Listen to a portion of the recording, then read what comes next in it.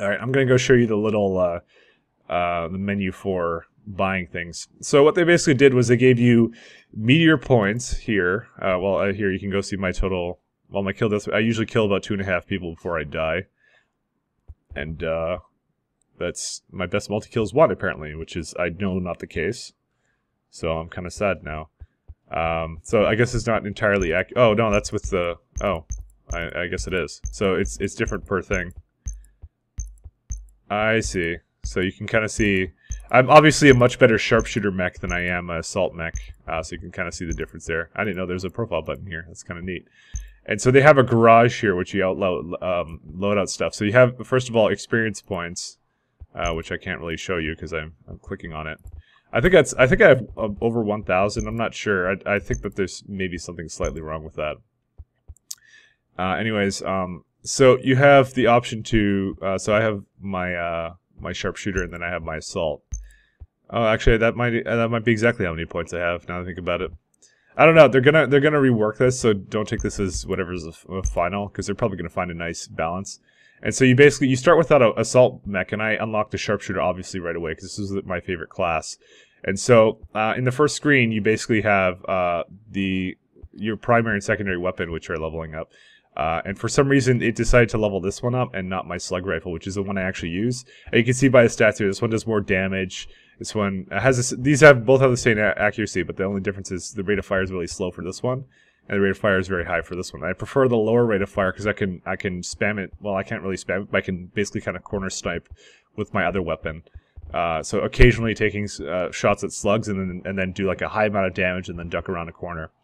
And so it tells you like heat rate, effective range, rate of fire. And so every class at the moment, as far as I know, I don't know if this is due to change, but they have one primary one and 2 secondaries, which they can choose between when they're playing, depending upon, I guess, what their preference is and what they're doing.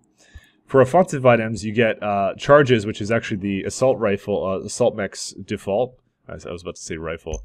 And so if I want to buy it, I can spend either Hawken points, which I don't have too many of because I've only played 3 matches, or I can spend meteor points, which they give everybody a generous amount so they can unlock what they want, I guess.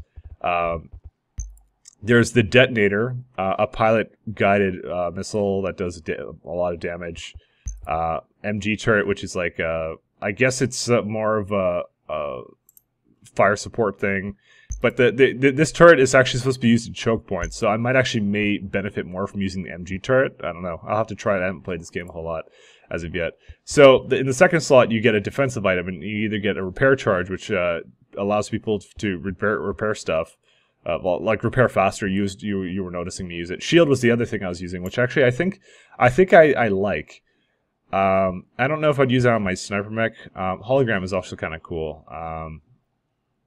That it's a decoy over longer ranges, which is also, I guess, kind of good for dueling other mechs at long range. I don't know. I have to give it a try. That was my default, by the way, but I changed to repair because I'm like, I want to repair faster.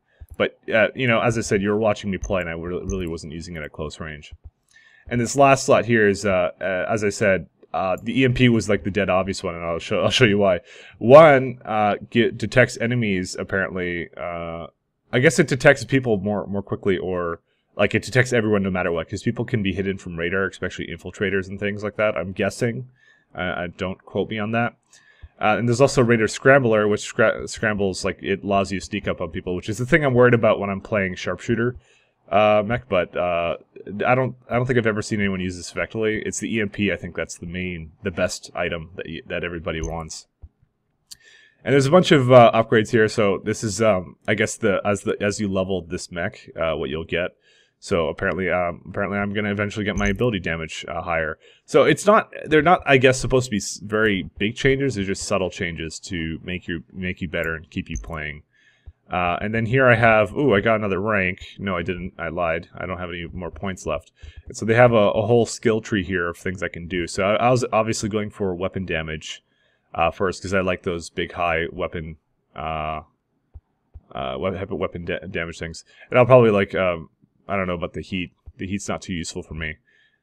So on like that. And there's like movement. So obviously, if I was playing that scout mech, I'd maybe work more into this because I was trying to I didn't really increase my walk speed, but maybe my acceleration rate or something. I'd want to. These don't seem like they make a huge amount of difference. They're very subtle, so I think you're just supposed to specialize in something, and then it gives you a bit of an edge, but not too much. And this one is a bunch of customization options. I didn't pay for this. Like, you can do this, but I paid for I think I paid for another nozzle. Yeah, I paid for bright red nozzles. Which is like, as I said, this is all going to reset later, so I'm not being a whore, which I don't know. You know, 260 is a rather steep price for this, so I don't know if I'm going to do that. Judging about, I don't know how much you actually get, and then this stuff is you get a camo, so I can make myself Yoshi green, and you can change apparently saturation, so I can be, I don't know, I can be Gears of War or Super Mario. And scale just appears to change the texture scale or something. I don't really know what it does. And then there's these rim highlights, which there's just very subtle little colors. So that's a very subtle customization. This one's free. The paint is not. But you know, who really cares about that stuff? It's the upgrades you mostly care about, and the offensive items. So it's going to be interesting to see where they bring this game. I'm quite interested in this, and I really hope they continue to really nail it down and fine-tune this game, because I really like it. So you can expect some more videos of me playing this down the pipe, because I really enjoy this game, and I'll see if I can get some other people in here with me. But I was going to be talking, I knew I'd be talking this entire time, so I didn't bother dragging anyone with me. So I hope you enjoyed this game, and please watch for it on the beta.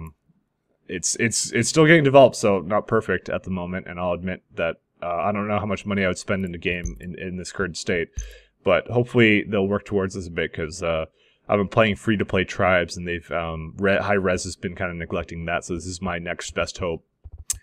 And you can also see the mech shop, actually. I'll see this. So you can test drive the Infiltrator, and his ability is a camouflage. So you go, oh, so he cloaks. So that's what he does. So they're giving you a free test drive, so you can kind of try it out and see if it's something you'd want to play.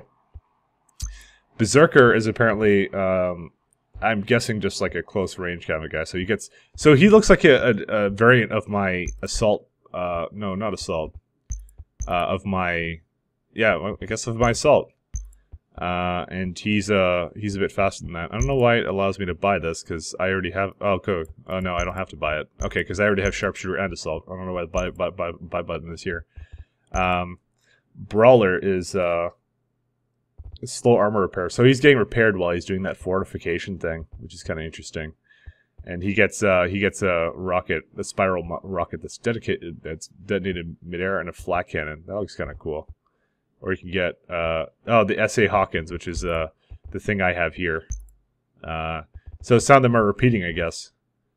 And they actually show you some things. And then this guy gets a mobile turret. So you can go like 2 turrets. What a baller.